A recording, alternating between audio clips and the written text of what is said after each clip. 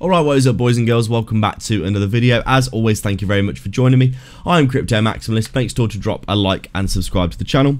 Before we begin, I've got an amazing giveaway for those who sign up to ByBit down below using my link. I've partnered with them to offer a free $500 trading position on their platform to do with as you choose. If you sign up in the next 70 days using my link down below in the description and deposit $100, I've personally used it to take a 3x leverage long on Dogecoin. And if it hits $1, I'll make around 15k for free, which is absolutely insane. So definitely worth checking out if you want to get into the markets.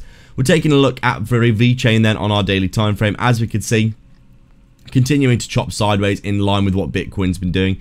Bitcoin getting rejected in and around its all-time high, obviously leading to the bleeding of the altcoin market. This is nothing new. If you don't know this by now, quite frankly, you haven't been paying attention, because it's pretty obvious that every single time Bitcoin goes sideways or down, we do see altcoins getting bled to death.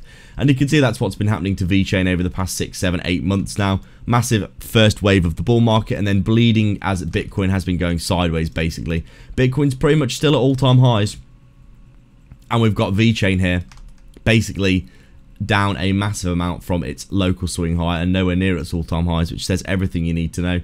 Overall, the macro is still looking really good for me. 1, 2, 3, 4, 5 waves to the upside, heading towards $1. That's what I'm looking for in this cycle.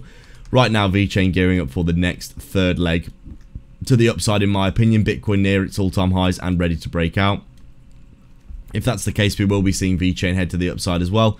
You can see Vechain here very clearly in a big descending wedge formation. We've got a few breakouts now of this area, and really, I would say this is a break and retest of that resistance now. You can see really all that we've been doing over the past 2 or 3 months is going sideways. Not too much to report. Every single time that we do get a little bounce to the upside, Bitcoin has been getting a rejection and dragging the market down. But it's not going to happen for much longer. We are going to get that breakout and that next leg up in the markets. It's eventually going to come. It's just a matter of time, not a matter of if, in my opinion. You can see Vechain here basically looking like it's gearing up for that next move to the upside. Doing something like this going into the bull market proper, I think is going to be happening soon. Bitcoin's obviously going to head towards 100k and beyond soon, leading the market up. Right now, Vechain basically just chilling and waiting for that to happen.